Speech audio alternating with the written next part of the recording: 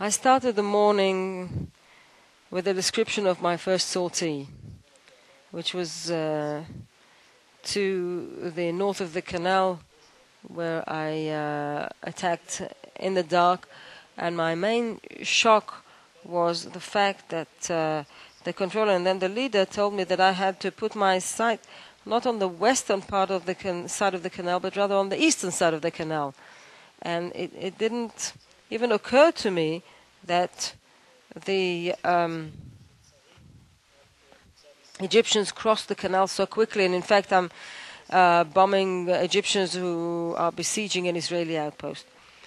And my last sortie was in aid of a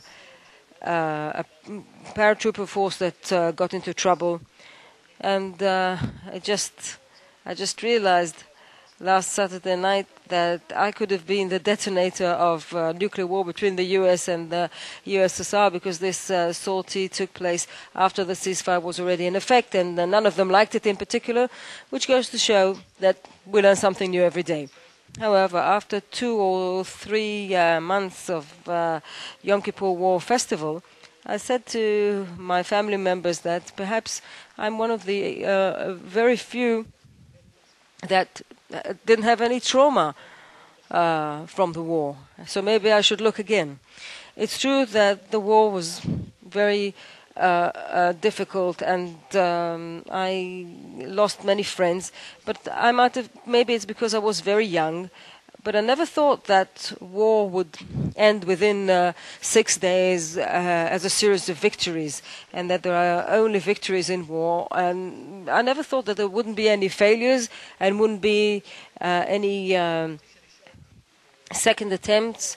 And throughout my 40 years in the military, I don't know if throughout all of them, at least until 1982, I stayed in the army in order to straighten back that airplane wing which was bent in the Yom Kippur War, as it was described at the time. And I left the war with some insights that I kept for many years. First of all, be very careful of complacency, arrogance, and underrating your enemy. All these things I left behind me, doubting everything and looking professionally at everything and anything. From the end of Yom Kippur, I realized that the guys up there don't necessarily know it all. There's a chance that they don't know it all either. And that gap in trust that some people mentioned, Ivry, for example, the gap of trust between the pilots and the commanders and the general staff is something that went along with me even when I was on the other side already. And I realized that the dialogue between the soldiers and the commanders is something very important. Later, when I became a commander in the Air Force, I analyzed the failure to obtain air supremacy in the Yom Kippur War. One must realize that the Air Force failed in that. General Ivry described in an accurate way the situation vis-à-vis the other air forces. And the Air Force did do a good job in that. However, I came out of the war feeling that the big budgets and the best men possible did not really deliver, because we were unable to cope with the anti-aircraft arrays. And therefore, we had to start thinking how to use a much better intelligence system and a much better command and control system, and how to use technology, because a lot of the weapons against missiles were standoff weapons eventually. So how we can do things completely differently using standoff combat. I think I also came out with some important insight of the enemy. They have the same DNA, they have the same type of thinking, they know how to use deception and planning, and there's no reason to underestimate them whatsoever. I don't think I was ever considered to underestimate the enemy. And the last thing is that Israel is alone. That's what I realized. It's important for us to be able to do our own work. However, as Ben-Gurion said, when you go out to war, it's good to have a superpower right behind you, and that's true even today. As far as intelligence is concerned, I didn't really mean to, but at some point, just like Elizeira before me and Ali Yariv before me, I was called back from being an attaché in London to be the head of intelligence. And when I became the head of intelligence, I had to amend what went wrong in 73. Intelligence was the whole of the intelligence was shocked by the failure of 1973, and I felt that having had peace with Egypt for so many years, for 35 years, and the Syrians not exactly on their way to the Kinneret, then the intelligence should be doing other things rather than providing early warning. But the chief of staff would not allow me to have it that way. I thought, however, that the intelligence should not only provide warning but also provide information as to how the war can be won. And today, you win a war thanks to very accurate intelligence, which goes together with very accurate weaponry as well. And this is a DNA change in the intelligence, because because I had to take the intelligence back to the middle of the curve.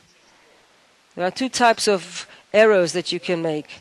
An alpha kind of error, not to provide warning, to underestimate, something like Pearl Harbor, September 11 or 1973. But there's another kind of errors as well, and that's overestimating the enemy. Put everybody in gas masks when unnecessary, and mobilize the entire reserve force when it's unnecessary. And that involves a lot of money and a high rate of inflation. So if you're a good head of intelligence, you have to be careful of both kinds of errors. And as the head of intelligence, I tried to rectify that, and Gabi can testify. I tried not to scare him off things, and I said to him, this can be done and that can be done, and even though this looks like a recipe for a commission of interrogation, we should still do it. So this is what I took with me from the 73 war.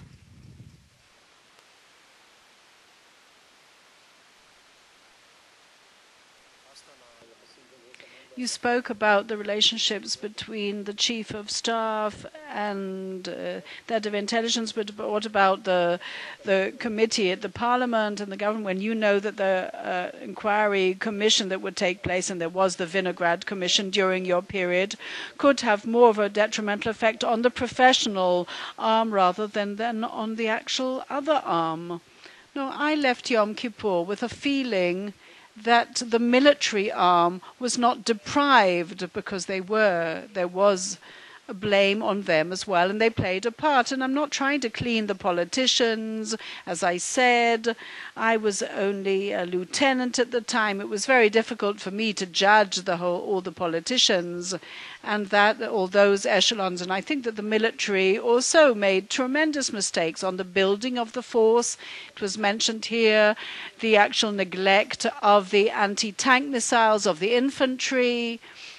by the actual culture of the army, the way it was run, and various professional errors in the way they managed the war. So I therefore left Yom Kippur with a feeling that both of those arms had played, perhaps shared identical blame at the time. One actually was blamed by Agranat's committee, and the other, I think, by the public as well. I think that both were blamed. When you become the head of the intelligence and you sit in your bureau and you look at all your predecessors, you know that the chance of leaving without some kind of commission of inquiry, with some kind of, or rather a nice farewell party, is only 50-50%. But I still think that the role is a very responsible one, and you can't start thinking about the commission of inquiry all day that might take place.